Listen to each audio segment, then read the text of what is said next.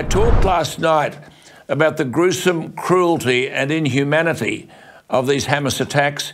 What is the latest?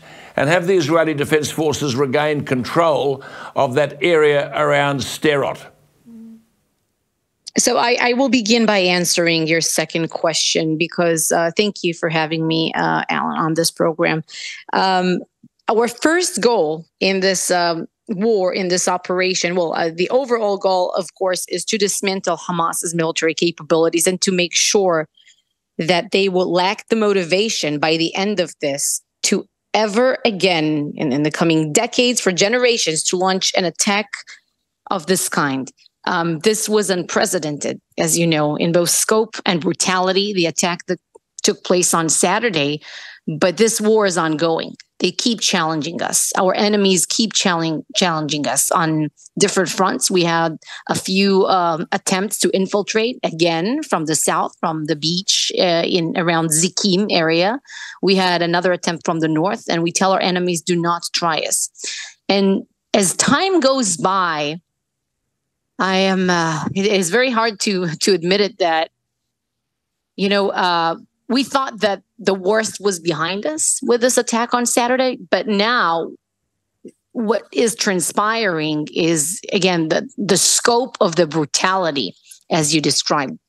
We had IDF forces and first responder forces in the vicinity, in the communities in the vicinity of the Gaza Strip, the kibbutzim. Some of them are kibbutzim. And they discovered, I don't know if you've seen this headline, but bodies of children and babies, about dozens of them. Some say 40, but I don't want to give you an exact number because these are the media headlines. Again, some beheaded. It's not. Some beheaded. Some beheaded. And also in one of the kibbutzim, you had bodies of babies. This is how they described it to me, tied-handed and also shot in their heads.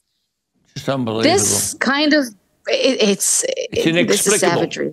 Savagery, brutally, barbarism. Just one question. You're in Jerusalem. Are you safe? I'm in Tel Aviv, in fact, right now. I am safe. I am safe. Yesterday we had to run to the shelter a few times during the day. Right now it is around 10 a.m.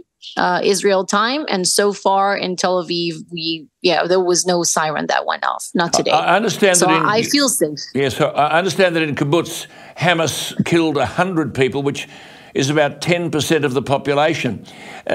Tal, in the last hour, just before you came on air here, I've had a note from friends of mine in Israel, and they tell me that terrorists have been calling bereaved families and taunting them after killing and raping their children. What do we make of that? I can tell you about one story of a granddaughter, that's a young woman, who posted on her Instagram, if I'm not wrong, or not Facebook, that her grandmother went missing. Hamas saw the post and they delivered an answer. They sent the video of the execution of her grandmother from the grandmother's phone to the family. They also posted it.